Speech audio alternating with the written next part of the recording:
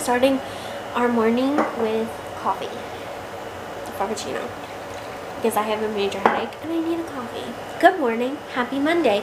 It's going to be a good Monday because I'm going to clean this house from top to bottom, every piece of it, all of the baseboards, the floor, dust, the ceiling.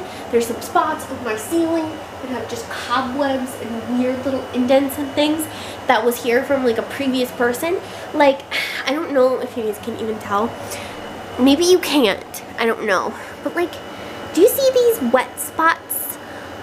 Like, that part of the ceiling was like faded and they decided last minute before somebody moved in to just paint it, and it still looks wet for some reason. Either that or it's a roof thing, I don't know, but we need to get all of that done today. Plus we need to clean up stuff from Friday because basically we came in Friday night and we're like going to bed, and then Saturday, Sunday we went to my parents, so we didn't clean up anything from our movie. So we have a lot to do today.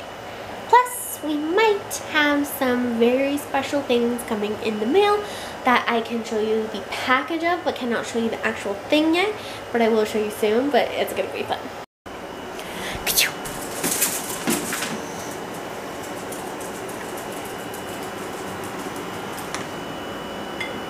Also, did we get out our Halloween blankets today, buddy? Did we get the Halloween blankies? You're so cute. This is gonna look crazy. Just let me explain.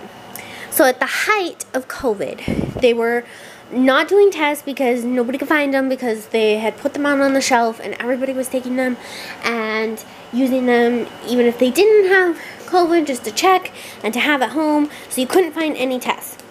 And that went on for months, actually probably a year. So then 2021, the president decided that he was going to send out rapid COVID tests to anybody for free, and you wouldn't have to pay for shipping or anything.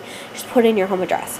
So I did that, and I got 2 free tests, 2 free test boxes with 2 tests each in it for us and our family, so that we had some COVID tests just in case we needed to be safe. Recently,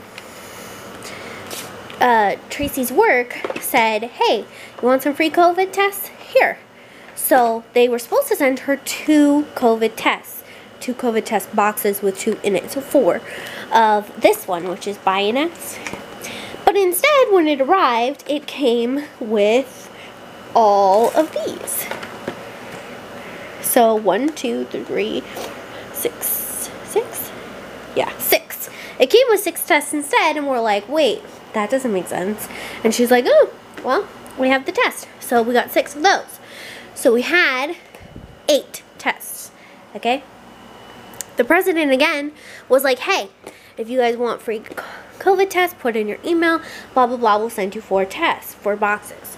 So I signed up before I knew these were coming and was like, ooh, I want some more tests just in case. So I got 4 with 2 in each thing, again, just for the record. So now we are completely set on COVID tests, to the point where I can take 2 of these test boxes and put them into our emergency bag just in case we need them, and still have enough to have all the extras. We're extra safe in this house. If you haven't, go, I'll put the link in the description below if I can find it. I